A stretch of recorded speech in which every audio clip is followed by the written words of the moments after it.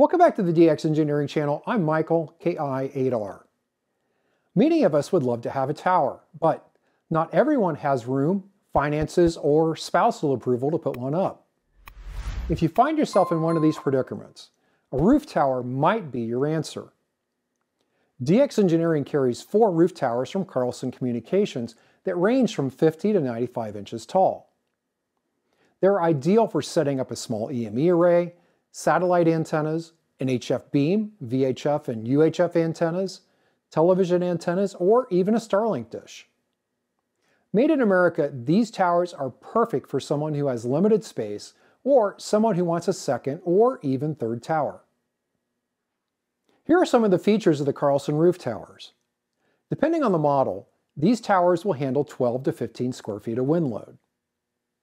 Each tower is constructed using 3/16 6061 T6 aluminum angle, while the cross braces are made from 5052 H32 aluminum. Each piece is laser cut for precise alignment, making assembly quick and easy. The feet on these towers swivel and will work on any sloped roof. The rotor mount is drilled for Yaesu rotors and high-gain ham series rotors. These towers can handle up to 2.5-inch masts. And the tower can be tilted, making antenna maintenance easy. Each tower is designed to work with the Yaesu GS065 thrust bearing, and for non-rotating antennas, you can use the Yaesu GC038 in place of the rotor. These towers are also climbable with the proper harness. To get started, download the manual from either the DX Engineering or the Carlson website. I'll put links in the description below. There are a few things to note prior to assembling this tower. First, the hardware is stainless steel.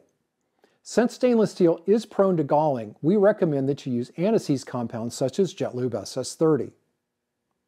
As you assemble the tower, leaving the hardware slightly loose is a good idea.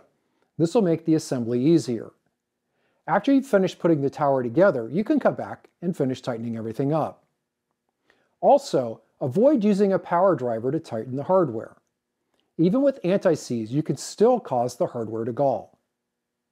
Assembly starts by attaching the Yaesu GS65 thrust bearing to the 4 top angle brackets. Next, attach 2 of the legs to the top bracket. Make sure that you have the legs oriented so that the top hole is 24.4 inches from the next hole down on the leg.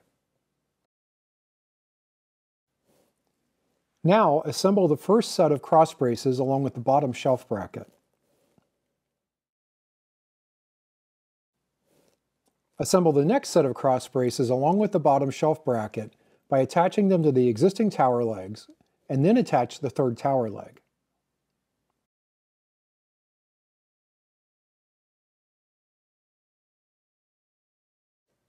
Rinse and repeat with the third set of cross braces and bottom shelf bracket, and then attach the final tower leg.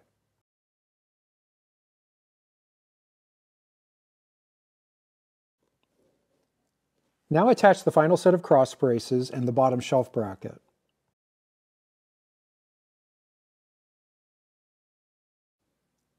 Next, attach 2 braces for the rotor shelf. Make sure that you select the proper hole spacing for either Yaesu or high-gain rotors.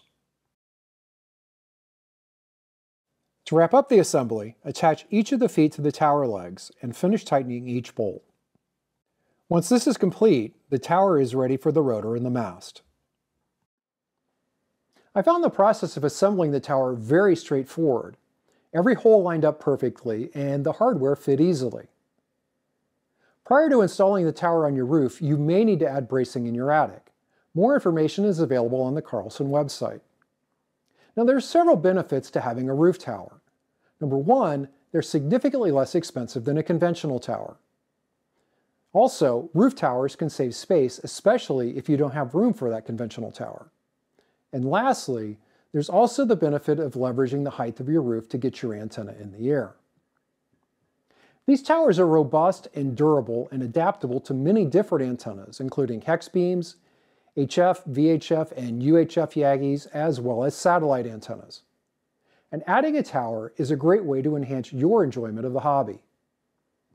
Thanks for watching today. I'm Michael, KI8R. We'll catch you on the next one.